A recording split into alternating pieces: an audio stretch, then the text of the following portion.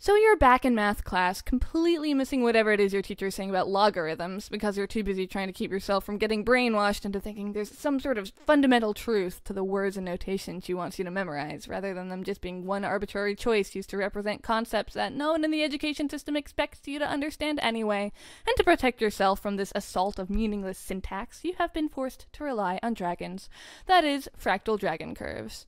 The thing about dragon curves is that, like hobbits, they are tricksy. You start with a simple L and then replace each line of the L with a new L, alternating whether they go on one side or the other, and you just keep going. You get a feel for it after a while, the dragon and its particular perpendicularities. Then, somehow, all of a sudden you've got smog. I mean, other fractals can be cool too, but some of them are less surprising. Not naming any names, curve. I mean, really, make a spiky thing, and then make all the lines of that into spiky things, and make all the lines of that into spiky things, and surprise! You get a really spiky thing! Not that the Koch curve is terrible, but it's no dragon. Well, maybe a Hungarian horntail. Or you could just take the middle part to get some sort of fractal architect fortress, or dungeon. But there are some practical concerns for the fractal dragon dungeon architect, such as the amount of paint needed to paint your dungeon in bright, happy colors, or blood. Usually, in the 3D world, you paint 2D surfaces, so you could measure the amount that needs to be painted in square meters. But in 2D, you're painting a one-dimensional surface, just a line of paint, which you could measure in meters. So say this wall needs 1 meter of paint, but when you iterate the fractal, every line gets this equilateral triangle bump put in the middle third. All the lines are equal, and all equally 1/3 the length of the previous thing, so each line needs 1/3 a meter of paint, for a total of 1 1/3 meters of paint. And then each of those sections does the same thing, growing in a 4:3 ratio, so you multiply 1 1/3 by 1 1/3, and hey, why do we write 1 1/3 like this, when what we really mean is 1 plus 1/3? This looks like 1 times 1/3, which is just 1/3, not 4/3. Wow, why would anyone think it's a good idea to notate 5 and a half in the same way we notate 5 times 1/2? And how many mistakes has that caused? Anyway, you continue your paint calculations with a personal vow to never write compound fractions without the and part ever again. Meanwhile, you don't bother to simplify because, meh, distractions. But then you get bored with that and start thinking about how you could grab the ends of each iteration and stretch the whole thing out like a piece of bent string to measure it. Each time, it's like you take the whole amount from last time, divide it into thirds, and add 1 more third. Not only does it increase each time, but the amount that is increasing keeps increasing, so you know it's going to approach infinity. If you had the full final Koch curve and started pulling the ends apart, you'd just keep pulling and pulling and pulling, and it would keep unfolding and unraveling, but you'd never be able to pull it taut. Unless, of course, you have infinitely long arms and can increase your pull speed until it's infinitely fast, but Einstein might have a thing or two to say about that. Point is, you realize you're going to have to leave your dungeon fortress unpainted, even though that leaves it more exposed to the elements. You wonder if Sauron ever worried about his tower rusting or suffering water damage. Maybe you can make it out of snakes. What? I meant stainless steel.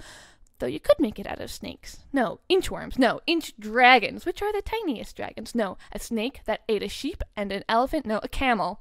And now the elephant. But I didn't mean snakes in the first place. I meant stainless steel, which is not snakes at all. But wait, if you'd have needed infinite paint to paint it, would you need infinite steel to build it?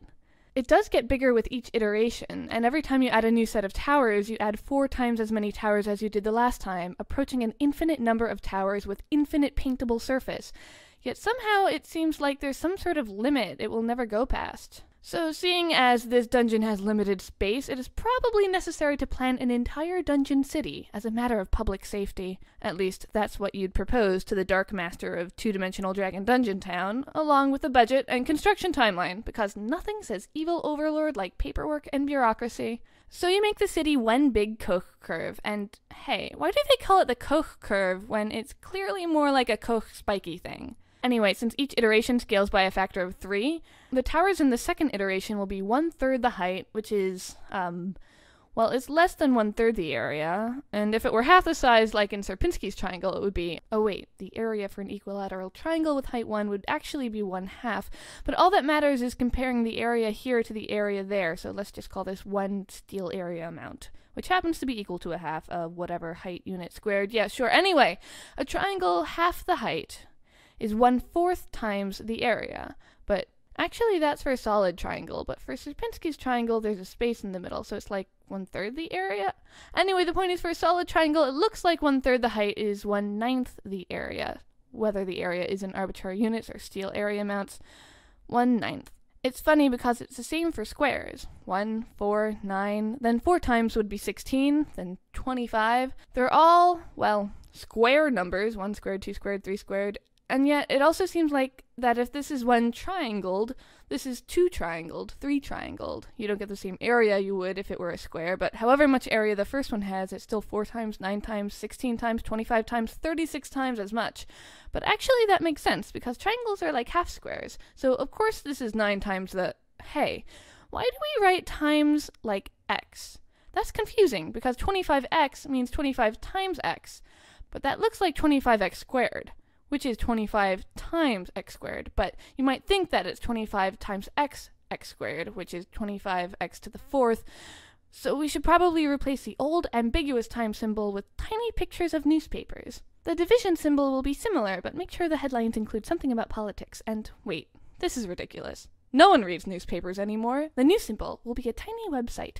Be sure to include many columns, tabs, a search bar, and a picture album, while the division symbol will be a tiny television tuned to whichever channel plays... Wait, no. The time symbol will be an hourglass, and the division symbol either a Roman numeral 1, 2, or 3, depending on your university's sports budget. Okay, so 2 times the size is 4 times the area. You wonder if it works that way for other shapes.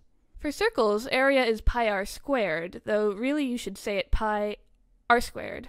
Or you might confuse it with pi r squared, which is important because when you do make it twice as big, it's the r you're multiplying by 2. So you have to make sure you multiply the r by 2 before anything else happens to it, like 2r squared, not 2r squared. And after you square the 2, you end up with a factor of 4, which is the same sort of 4 you get in squares and triangles, which is fun because it suggests ways to divide up a circle into 4 equal regions. And then if you had something made out of squares, then of course every time you scale it up, all the individual squares follow their square rules.